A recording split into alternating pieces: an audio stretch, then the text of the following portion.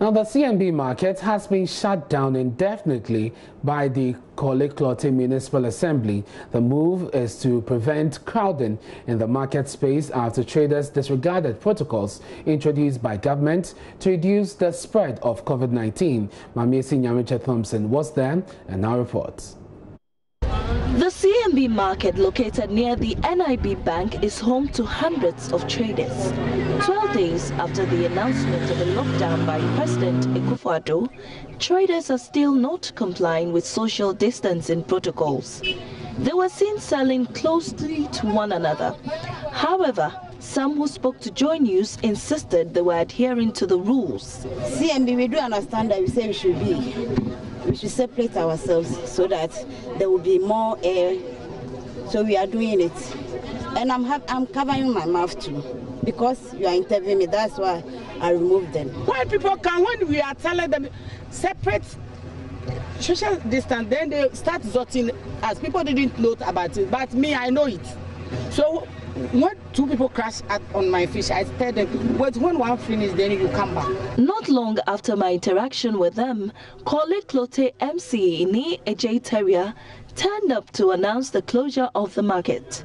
The decision follows several failed attempts to get the market women to comply with health directives. This afternoon, we have engaged the leadership again. We've been here, and then we have decided to close this market until further notice.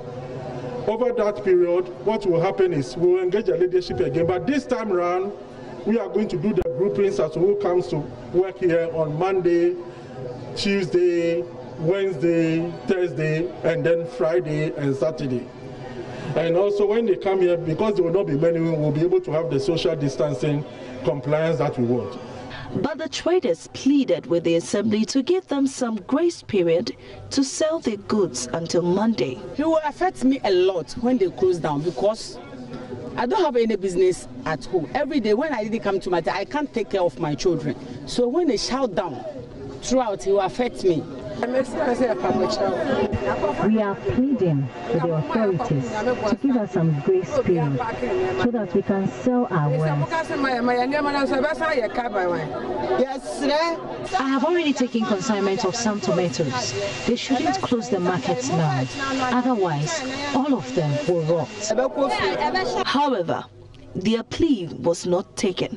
The assembly insists it will go ahead with the closure while it works on rolling out some measures to control the crowd it anticipates may return with the opening of the market. For JoyNews, Mamesi Thompson, CMB, Accra.